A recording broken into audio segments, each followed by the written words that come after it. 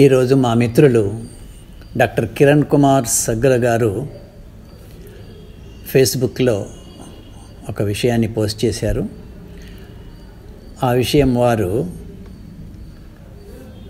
మండల విశ్రాంత విద్యాధికారి అయినటువంటి రామరాజు చెన్నమాధవ్ని వాళ్ళ నుంచి తీసుకొని వాళ్ళ మీద పెట్టారు. ఆ విషయం నాకెందుకు చాలా ఇంట్రెస్టింగ్గా ఉండి ఫార్వర్డ్ చేస్తే చాలామంది చదవరేమో, అందుకోసమై వాయిస్ మెసేజ్లు ఉంటే వింటారని ఉద్దేశంతో ఇది మీకు చదివి వినిపిస్తున్నాను. ఒక్కసారి వినండి. జీవితం అంటే ఏడుస్తూ కూర్చోవటం కాదు. జీవితం అంటే నాకు ఇంతే రాసిపెట్టి ఉంది అనుకొని నా కర్మ ఇంతే అంటూ నిందించటం కాదు. జీవితం అంటే నేర్చుకోవటం. సోక్రటీస్కు మరణశిక్ష విధించారు. తన ఉపన్యాసాలతో యువకుల్ని నాశనం చేస్తున్నాడని అభియోగం. ఆయన్ని జైల్లో పెట్టారు. ఆ వివేకవంతుడంటే అందరికీ గౌరవం.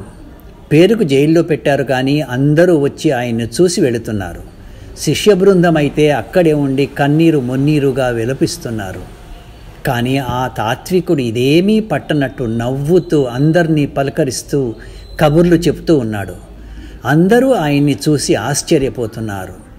మరణమంటే లక్ష్య పెట్టని ఆ మహానుభావుణ్ణి చూసి విస్తుపోతున్నారు. మరణశిక్ష అమలు కావడానికి 2 గంటల సమయం ఉంది. ఆ శిక్ష విషం తాగి మరణించటం. సమయం సమీపించే కొద్దీ అభిమానుల గుండెలు కొట్టుకుంటున్నాయి. సోక్రటీస్ ఆ సంగతే పట్టనట్లు, అది తనకు సంబంధించిన విషయమే కానట్లు ఉన్నాడు. అందరి ముఖాల్లో ఆందోళన, దిగులు, ఆయన ముఖంలో ఆనందం, వెలుగు. ఆయన కిటికీలో నుంచి బయటికి చూస్తూ కూర్చున్నాడు. బయట ఒక చెట్టు కింద బిచ్చగాడు కూర్చొని లైర్ వాయిద్యం వాయిస్తున్నాడు. ఆ తీగల్ని మీటుతూ పాడుతున్న పాట సోక్రటీస్ మనసును తాకింది. పరవశంగా కళ్ళు మూసుకున్నాడు. చల్లటి గాలి ఆ పాటను మోసుకొచ్చి పరిమళంలా సోక్రటీస్ హృదయాన్ని తాకింది. ఎప్పుడూ ఆనందంగా ఉండే అతను మరింత ఆనందపడ్డాడు. సోక్రటీస్ మెల్లగా కళ్ళు తెరిచి జైలర్ని పిలిచాడు. జైలర్ ఎంతో గౌరవభావంతో దగ్గరికి వచ్చి ఏం కావాలన్నాడు. సోక్రటీస్ కిటికీలోంచి చూపించి, మీకు అభ్యంతరం లేకుంటే ఆ బిచ్చగాన్ని తీసుకొస్తారా అని అడిగాడు. జైలర్ అయ్యో దాందేముంది అని వెళ్ళి ఆ బిచ్చగాన్ని తీసుకొచ్చాడు. సోక్రటీస్ ఆ బిచ్చగాన్ని తనకు ఆ పాట నేర్పమన్నాడు. అతని దగ్గర నుంచి లైర్ వాయిద్యం తీసుకున్నాడు. ఆ బిచ్చగాడు పాట పాడాడు. సోక్రటీస్ ఆ పాట పాడుతూ లైర్ వాయిద్యం వాయించాడు. ఇట్లా అరగంట సాధన తర్వాత బిచ్చగాడి సాయం లేకుండానే ఆ పాట పాడాడు. సోక్రటీస్ కృతజ్ఞతలు చెప్పి ఆ బిచ్చగాడిని పంపేశాడు. ఆయన శిష్యులు, జైలరు ఆశ్చర్యపోయారు. మరణశిక్షకు ఇంకా గంట మాత్రమే ఉంది. కానీ సోక్రటీస్ ప్రవర్తన వాళ్లకు వింతగా అనిపించింది. శిష్యులన్నారు, గురువుగారు, ఇక గంటలో విషపాత్ర మీ చేతికి వస్తుంది.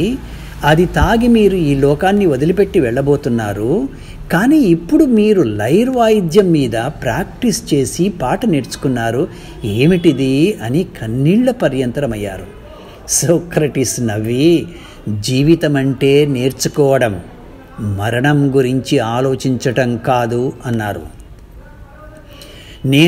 నువ్వు ఇక్కడ అందరం ఎప్పుడో ఒకప్పుడు చనిపోతాం. కానీ జీవించినన్ని నాళ్ళు ప్రతి క్షణం విలువైంది.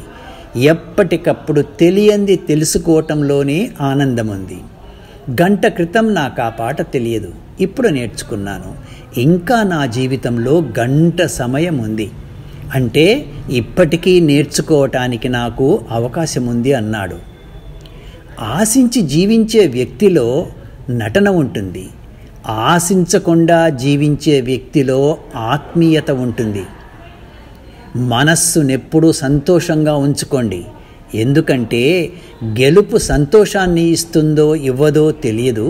కానీ మనస్సు సంతోషంగా ఉంటే చాలు, గెలిచినట్టే. వైద్యుడు లేని సమాజం ప్రాణం కోల్పోతుంది. ఉపాధ్యాయుడు లేని సమాజం జ్ఞానం కోల్పోతుంది. డబ్బుతో కొనలేని ప్రాణం మరియు జ్ఞానం.